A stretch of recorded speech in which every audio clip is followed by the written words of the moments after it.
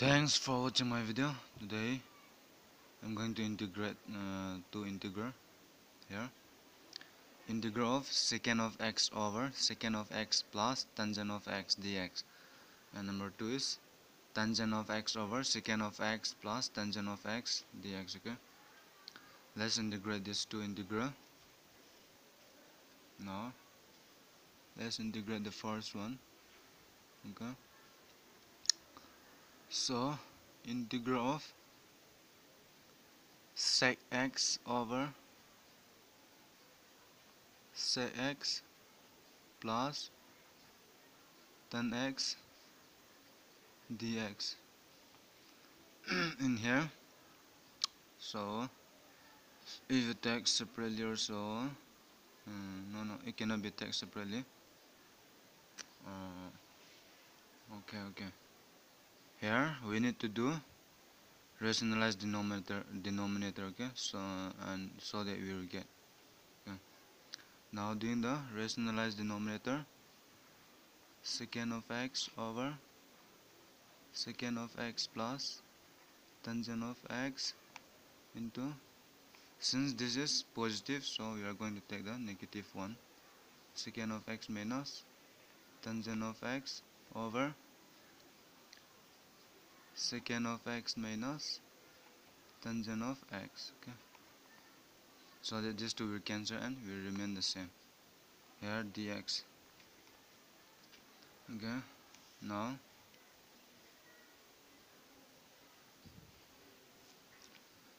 in the denominator you see here secant x plus tangent of x into secant x minus tangent of x, which is a plus b, a minus b form. So it will be a square minus b square. Okay, now let's multiply. So secant square x minus secant x tangent x dx. And if you watch my other video, this one secant square x minus tan square x will be just 1. Okay, this is whole term is just 1. So let's take separately secant square x dx minus integral of secant x tangent of x dx. One is integral of secant square x, this is nothing but tangent of x, okay, minus, and this whole term is nothing but secant of x plus constant of integration. Okay, this is our proof, Roman number 1. So for 2, that here also we need to apply the same rule.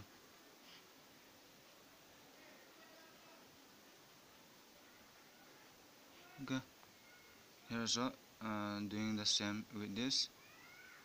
So rationalize denominator secant x minus tangent x, because in here denominator is positive, so we are taking negative.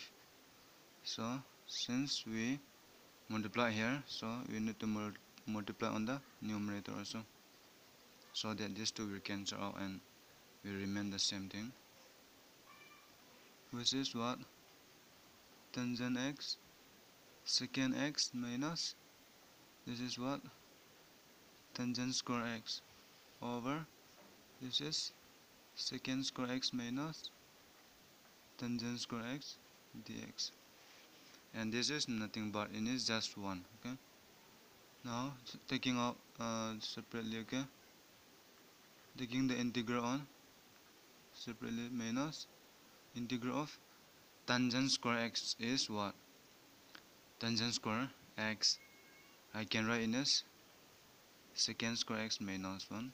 Okay, dx, no harm, because these two are the same thing. This is all this denominator is just 1. Okay, now integral of secant x tangent x is nothing but secant x minus, here also taking separately, integral of secant square x dx minus plus integral of dx. Okay, which is secant x minus, this is nothing but tangent of x plus, and this is nothing but x plus constant of integration. This is our Roman number 2 answer. Okay, this is how they are different.